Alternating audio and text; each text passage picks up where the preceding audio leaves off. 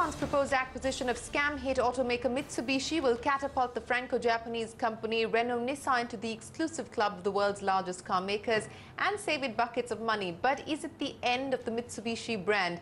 CNBC TV 18's Franco-Japanese spoke with Carlos Ghosn to find out which way the wind is blowing. Carlos Ghosn is on the verge of taking Franco-Japanese car maker Renault-Nissan into the big league. But he believes his latest move, the offer to take over the battered Japanese car brand Mitsubishi, is in keeping with his philosophy that any outright takeover of a company only creates unnecessary cultural and political clashes. That's why Renault bailed out Nissan in 1999 by picking up a 43% stake, giving Nissan not only cash but also a 15% non-voting stake. And that's why this time too, Nissan is acquiring only a little over one-third of Mitsubishi for $2.2 billion. That's just enough to call the shots while giving Mitsubishi enough to try and get back on its feet. The key words in this newly minted union is collaboration. Collaboration on technological development, collaboration on strengthening back-end linkages, and collaboration on saving billions in costs.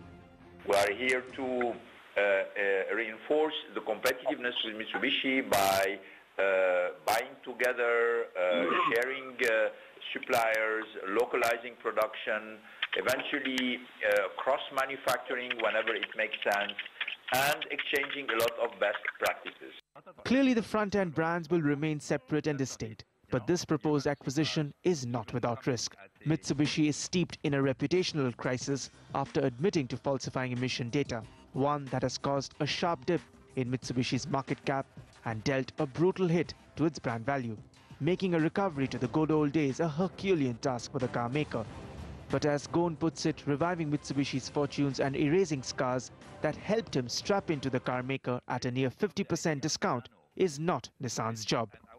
This is up to the management of Mitsubishi to do that, obviously. They are having some problem today with this. They are very conscious of it. I have no doubt on the sincerity of their concern. If I look at the sales forecast for the year 2016 that has been announced by all the companies, we should be around 10 million cars already in 2016. Which means that now, at somewhere in the top 3 car makers.